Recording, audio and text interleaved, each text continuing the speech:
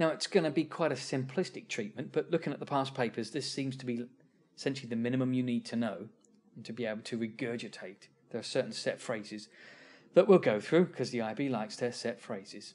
So I've got some water, some blue water there in a beaker, and it's surrounded by air represented by the white diamonds. And so the water's going to slowly evaporate.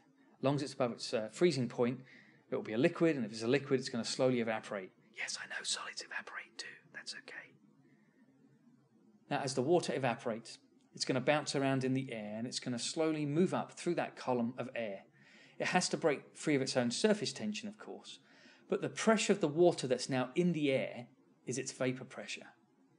If I was to heat the water up, what's going to happen is more and more water is going to evaporate faster and faster into the air, and the vapor pressure of the water in the air is going to increase as you heat the water. Then something clever happens.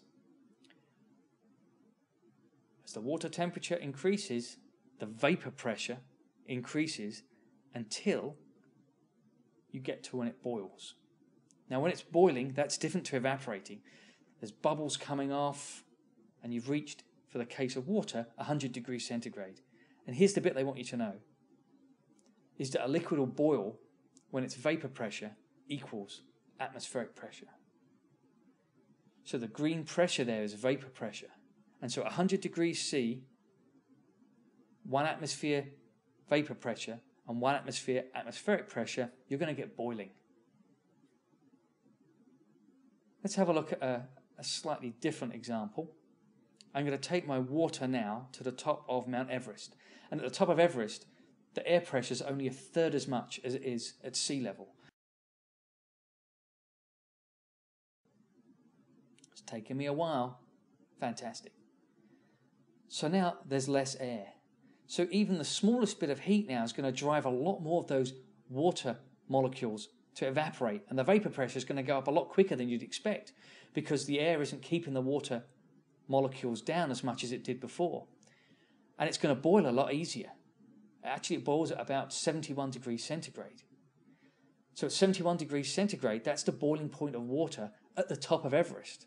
Because at the top of Everest, the atmospheric pressure is 1/3 of an atmosphere.